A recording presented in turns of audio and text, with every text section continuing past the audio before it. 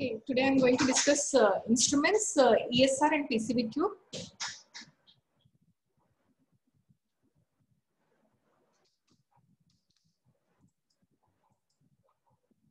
So this is the ESR tube, Westergen's tube. This is 30 centimeters in length and it has a internal diameter of 2.5 mm and both ends of the tube are open, and the lower 20 centimeters it has calibrations from 1 to 200. So for every 1 mm there is a calibration.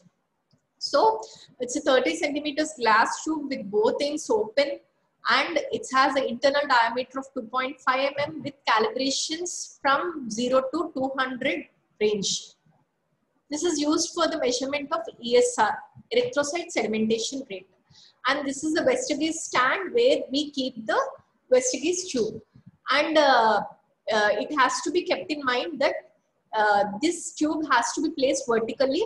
If we keep if it's not vertical, there may be a change in the ESR widely. So it has to be kept vertically without any slanting position, and a normal temperature has to be maintained, that is normal room temperature like 28 to 30 degrees. It has to be maintained in when you keep the ESR. These are the prerequisites in a lab. It has to be kept vertically and the temperature has to be maintained. There should be no slanting or linear, there should not be any slanting position of the tube. Then there may be a wide variation in the ESR. We may get the fault results. And what is the anticoagulant used? It's the 3.8% trisodium citrate in the ratio of 1:4. That is 1 part of anticoagulant to 4 parts of blood. This is the anticoagulant used. And this anticoagulant, it's not only used in the ESR measurement, ESR estimation, it's also used for coagulation studies. When this 3.8% trisodium citrate is used for coagulation studies, we don't take it in this ratio, we take it in the ratio of 1:9. So for coagulation studies, 3.8% trisodium citrate is used in the ratio of 1:9. That is 1 part of anticoagulant to 9 parts of blood. Whereas for the ESR estimation, the same anticoagulant is used, but in a different ratio, that is 1:4. So what is erythrocyte sedimentation rate? Erythrocyte is red cell, RBC, sedimentation is settling, rate is the for a given hour how much amount of RBC are settling down. This is what the erythrocyte sedimentation rate denotes. The rate at which the red cells settle for a given period of 1 hour. This is the erythrocyte sedimentation rate. What is the principle behind it? When an anticoagulated blood, that is the anticoagulant used is 3.8% sodium citrated blood is allowed to stand vertically, the red cells will settle towards the bottom of the tube till they form a packed column in a given interval of time. Here the given interval of time usually we take is 1 hour, and the RBC settle down to the bottom and we measure the gap and this is called the ESR. So this is what? This is the ESR tube. After 1 hour, what happens is the RBC settle down to the bottom and the distance is measured in terms of mm per hour. And this is the erythrocyte sedimentation rate. The settling of the RBC after a period of 1 hour is called the erythrocyte sedimentation rate. And this is measured in mm per hour because we have the measurements here.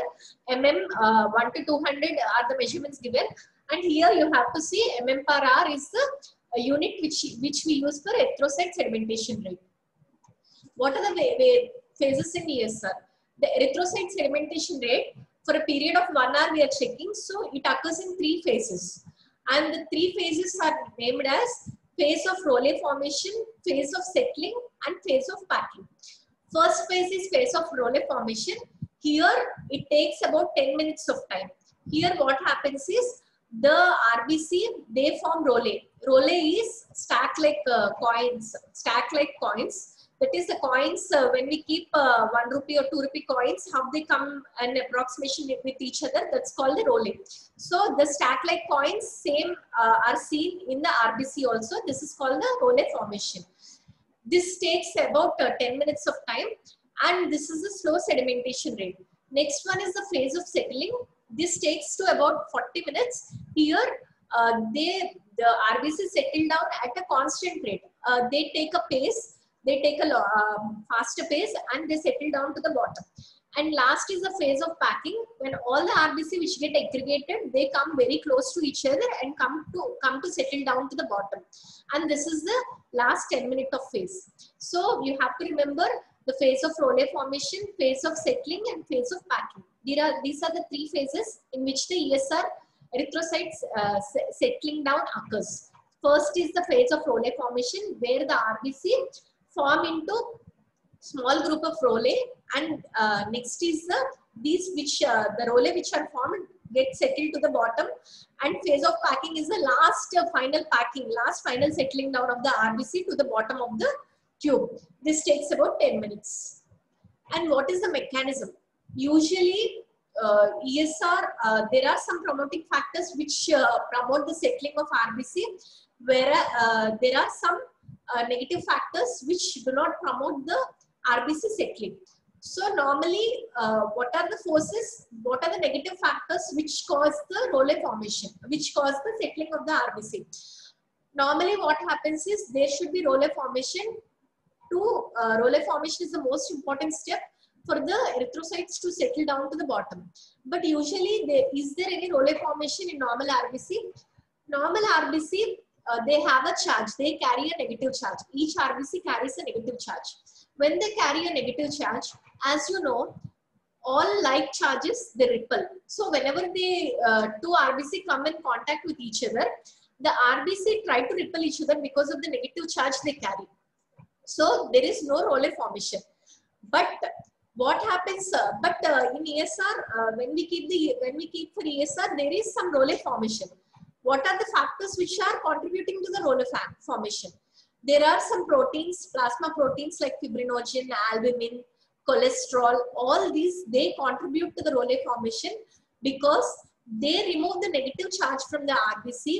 So the zeta potential of the RBC is decreased. So the RBC come in contact with each other. When there is no charge, the RBC come in contact with each other, and there is Rayleigh formation. So what is the mechanism? Firstly, there are some promoting factors. There are some negative factors which contribute to the RBC. Normally, normal RBC, they cannot form Rayleigh formation because of the charge they carry. Because of the charge they carry, they repel with each other, and there is a zeta potential which is established, which cannot be nullified. So the Rayleigh formation is inhibited. But due to the presence of plasma factors like plasma proteins, fibrinogen, albumin, lecithin, cholesterol, etc., the zeta potential of the RBC is decreased because the charge on the RBC is removed. So the RBC come in contact with each other, and this promotes the Rayleigh formation. So the Rayleigh formation is the most important factor which is essential for the erythrocyte segmentation rate.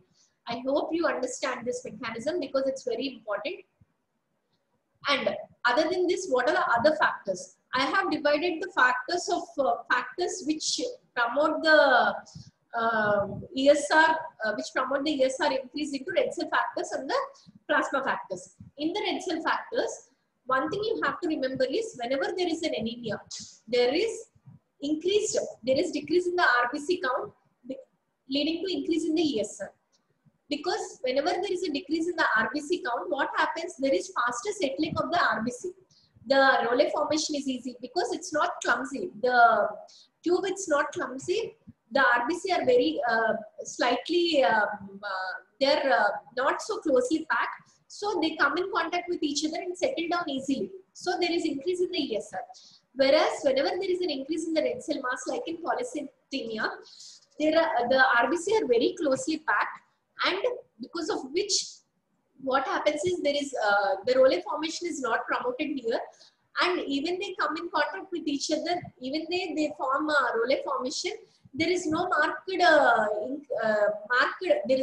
settling of the RBC. So there is a decrease in the ESR. And another thing is, compared to the normocytes, macrocytes settle down easily. The RBC of the macrocytic RBC settle down easily to the bottom compared to the normocytes and microcytes. So the number and size of the RBC plays a very important role in settling down of the RBC. If there is a decrease in the red cell count, as they are distantly placed, the RBC are distantly placed, they come in close contact with each other, they promote the Rayleigh formation and they settle down faster to the bottom. Whereas when there is an increase in the red cell mass, what happens is as they are closely packed, they cannot come. I mean, the Rayleigh formation is not so much promoted, and the ESR is not so much elevated. And compared to the size, the macrocytic RBC they sediment faster compared to a normocyte and microcyte. And plasma factors. We have discussed the red cell factors. Now coming to the plasma factors, there are certain proteins like fibrinogen, globulin, and cholesterol. This increase the ESR. As I said earlier, the plasma proteins, some of the plasma proteins, they remove the negative charge from the RBC. So the zeta potential of the RBC is decreased. So the RBC coming to the rippling of the RBC is decreased, and the RBC come in contact with each other, and RBC settle down to the bottom. This is what happens with the plasma factors like fibrinogen, globulin, and cholesterol. Whereas the plasma albumin, this is also one plasma protein, but this do not promote the sedimentation of RBC. And lecithin is one compound. This is also one which retards the ESR, decrease in the ESR. So fibrinogen, globulin, cholesterol increase the ESR, whereas the albumin and lecithin decrease the ESR. How they increase the ESR?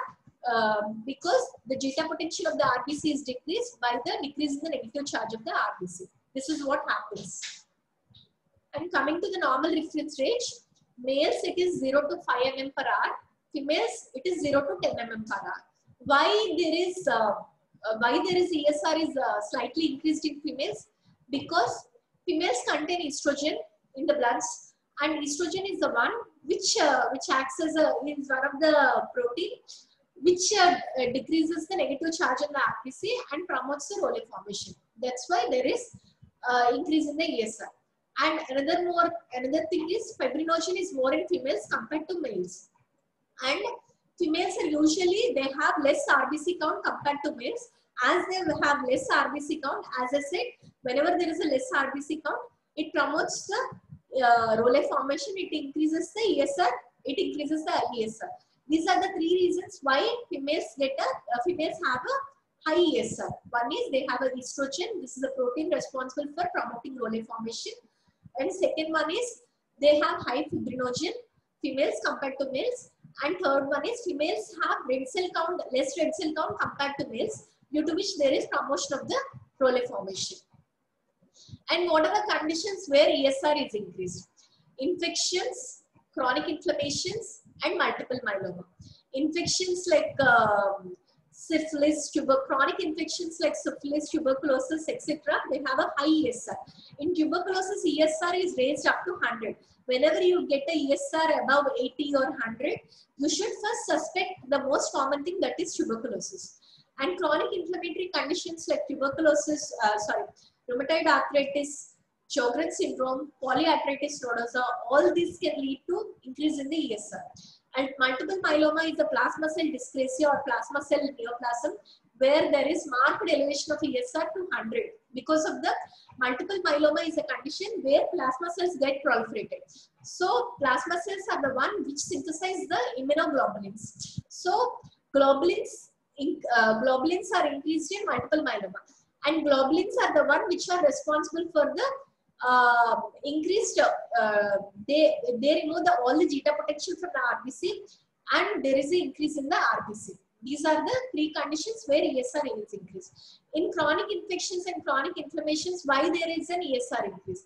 In chronic infections, what happens is there are cytokines which are released, and these cytokines, they act on the RBC. They act in the same way as the plasma proteins act. They act on the RBC. They remove the negative charge from the RBC. They increase the, they decrease the zeta potential of the RBC. So the RBC come in close contact with each other and settle down to the bottom. This is how chronic inflammations, chronic infections and chronic inflammations affect on the ESR. ESR is decreased in polycythemia. As I said earlier, Because of the closely packed RBC in the ESR tube, they cannot they cannot easily settle down to the bottom. So the ESR is decreased. And other than this, abnormal shapes like sickle cell anemia and hereditary spherocytosis, these contain abnormal RBCs. The shape of the RBC is altered, so they cannot promote the Role formation. When there is no Role formation, there is no increase in the ESR. So there are two anemias. Usually anemia is in anemia ESR is increased. But there are two anemias where ESR is decreased, that is sickle cell anemia and hereditary spherocytosis. This you have to remember. Usually whenever you get a ESR tube, what are the questions asked is, first to describe the tube, you have to say it's a long tube, it's 30 centimeters in length with tube, two sides of the tube open, with calibrations ranging from 1 to 200. This has to be placed in vestibule's stand and it has to be washed after 1 hour. Then we have to see the settling of the RBC and measure in mm per hour. After measuring, you have to see whether it's falling in the normal range or abnormal range. If it's falling in normal range, what is the normal range? And if it's falling in the abnormal range, what can be the conditions? What can be the conditions? ESR is increased in infections like chronic infections, chronic inflammations, and multiple myeloma, whereas ESR is decreased in sickle cell anemia, polycythemia, and hereditary spherocytosis. And what are the factors influencing the ESR? Red cell factors and plasma factors. Red cell factors is whenever there is a decrease in the RBC count, there is increase in the ESR because the RBC settle down easily to the bottom. Whereas whenever there is a decrease in the increase in the RBC count, the RBC cannot easily settle down to the bottom, so there is a decrease in the ESR. And one more thing is plasma factors. Plasma factors like plasma proteins, fibrinogen, albumin, globulins, cholesterol, all these remove the negative charge from the RBC, so the zeta potential of the RBC is decreased, and due to which there is promotion of the Role formation and settling down of the RBC to the bottom.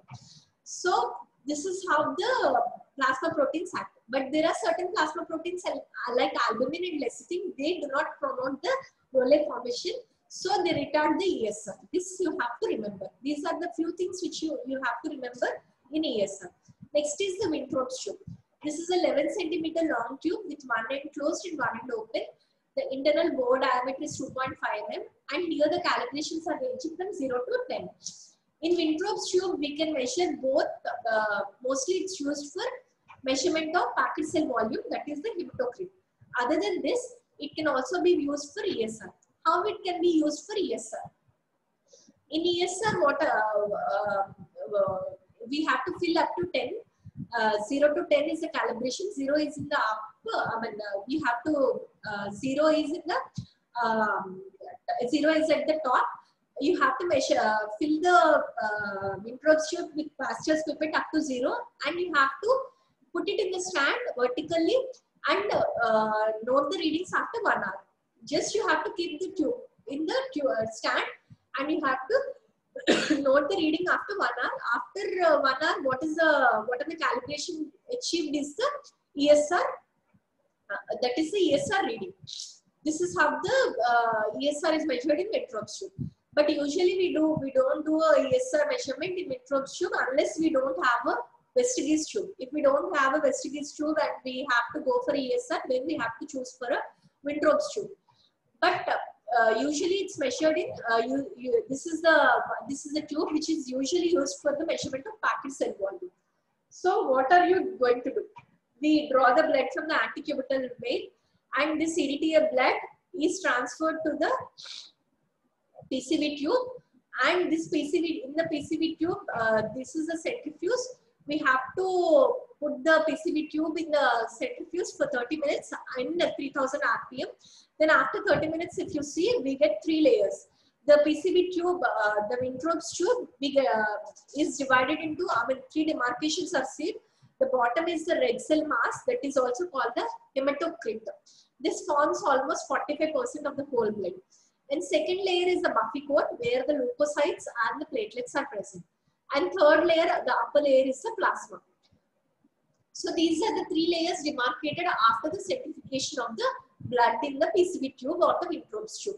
First is the red cell mass or the hematocrit, which gives the actual red cell mass, and it denotes whether the patient is anemic or polycythemic. And second one is the buffy coat, and third one is the plasma cell layer. And all the three have their own importance. All the three layers, they have their own importance. So this is the same here. This is the erythrocytes, which usually comprise of 40%, 45% of the blood, and buffy coat is usually less than 1%, and plasma is the contributes 55% of the total blood. These are the three layers which are demarcated in the PCV tube. Normal reference range of hematocrit is males 45 to 50% and females 35 to 40%. From the PCV, we can derive hemoglobin by dividing the PCV by 3. If we divide the PCV by 3, we get the hemoglobin concentration. So, if for example, if a male person is having 45% of PCV, then you have to divide by 3. Then you get 15% as the HB concentration. This is a rough estimation of hemoglobin concentration. If we don't have an access to do the hemoglobin, then you can go for a PCV and give a rough estimate of PCV hemoglobin estimation. And this is the normal PCV tube. Here you can see 45% is composed of the red cell mass, less than 1% forms the buffy coat, and next is the plasma cell layer. Whenever there is an anemia, the red cell concentration decreases and the plasma concentration rises. In polycythemia, the red cell concentration increases and the plasma component decreases. Normal is 45% is comprised by the RBC, 55% is comprised by the plasma. Whereas there is a deviation whenever there is an anemia or polycythemia. So this is a Pasteur's pipette by which we fill the blood into the PCV tube. We can't fill the blood by syringe. Usually, it's usually a Pasteur, because the bore of the diameter is very the internal diameter is very narrow. So a Pasteur's pipette is used to fill the Wintrob's tube. And red cells denote the hematocrit denotes whether the patient is anemic or polycythemic. Whereas second layer, buffy coat. Buffy coat is important because it is the one which has the maximum concentration of leukocytes and the platelets. Buffy coat smears can be done. We have to remove this white. It's usually white in color and it's usually 1 mm thick. If it's 1 mm thick, it implies 10,000 WBC are present. If it's 0.9 into 1000, that is 9,000 WBC are present. So this buffy coat, we have to remove the buffy coat and make a smear. What are the uses of a buffy coat smear? This is a quantitative buffy coat. So QBC is used for the QBC. You must have heard about the QBC test. Here, QBC or the quantitative buffy coat smears are used for the measurement, for the detection of hemoparasites like malaria, filaria, etc. And second one is for the demonstration of LE cell phenomena in conditions like SLE. SLE, as you know, it's an autoimmune disorder where there are self-antibodies against the self-antigens. Autoimmune disorder, so antibodies are directed against the self-antigens. So in LE cell phenomena, what happens is when you make a buffy coat smear, we try to traumatize the blood, and we put the traumatized blood into the PCV tube, and then we centrifuge it, we intubate it, centrifuge it, and during all this process, antigen-antibody reaction occurs. If there are really antibodies against the self-antigens, antigen-antibody reaction occurs and the homogeneous blue mass, basophilic mass is formed. And when you make this buffy coat smears, the neutrophils try to engulf this homogeneous basophilic body, and this is called the LE cells. These LE cells are the characteristic cells which are seen in autoimmune diseases like SLE. So, for the demonstration of LE cell phenomena, we have to do buffy coat smears. Nowadays, we are not following this because we are getting we are doing ANA, ENA, anti-nuclear antibodies, ENAs. We have become more advanced. This is an obsolete procedure, but you should know this because LE cell phenomenon can come as a 2 marks question for you. And third one is for the detection of blasts in leukemias. Normally in leukemias, we can see the blast in peripheral smear, but there are some leukemias like subleukemic leukemia and aleukemic leukemia, where the peripheral smear, we cannot see much of blast. To say it has leukemia, usually greater than 20% of the blast has to be seen in the peripheral smear. So 20% is the criteria for the blast count. But whenever we can't see the blasts, we can't see the accurate, the criteria, the number of the 20% of blasts in leukemias, then 20% of blasts, then you can go for a Buffy-Coat smear where you get the concentrated, only the concentrated leukocytes, and you can check for the number of blasts in the Buffy-Coat smears. So Buffy-Coat smears, what are the uses? For the detection of hemoparasites like malaria, filaria, etc. Second one is for the demonstration of Ellis cell phenomena, for the demonstration of Ellis cells as in SLE, rheumatoid arthritis, Sjogren's syndrome, etc. Third one is for the detection of blasts in subleukemic leukemia and aleukemic leukemias. These are the leukemias where there is decrease in the blast count in peripheral smear, but we may get the accurate in Buffy-Coat smears. And next is the plasma cell layer. Usually it is straw colored but sometimes depending on the color we can we can get to a conclusive diagnosis. If it's dark yellow, the plasma, if it is dark yellow, it may be due to jaundice. If it's red in color, it may be due to hemolysis. And the third one is whenever a plasma is white in color, the patient may be suffering from hyperlipidemia. So these are the three conditions you have to remember when you come to plasma. So what a Wintrob's tube is, a 11 centimeters long tube with one end closed and one end open, and the calibrations are 0 to 11. Wintrob's tube can also be used for the estimation of ESR as well as the PCV. So we draw the blood and fill the Wintrob's tube and keep it in the centrifuge under 3000 RPM for 30 minutes. Then we get the three layers. One is the red cell mass, second one is a Buffy-Coat, third one is a plasma. Red cell, based on the red cell, we can categorize the patient whether the patient is anemic or polycythemic. Buffy-Coat is the Buffy-Coat layer is equal to the number of leukocytes in the platelets, and Buffy-Coat smears can be used for the demonstration of hemoparasites, for the demonstration of blasts in subleukemic leukemia and aleukemic leukemia, and for the demonstration of Ellis cell phenomena. Whereas the third layer, plasma layer, usually straw color, but whenever there is a change in the color from yellow, white and red, yellow denotes jaundice, white denotes hyperlipidemia, and red denotes hemolysis. There is hemolysis which is occurring. We can get to a conclusive, this gives a hint towards some diagnosis. Thank you.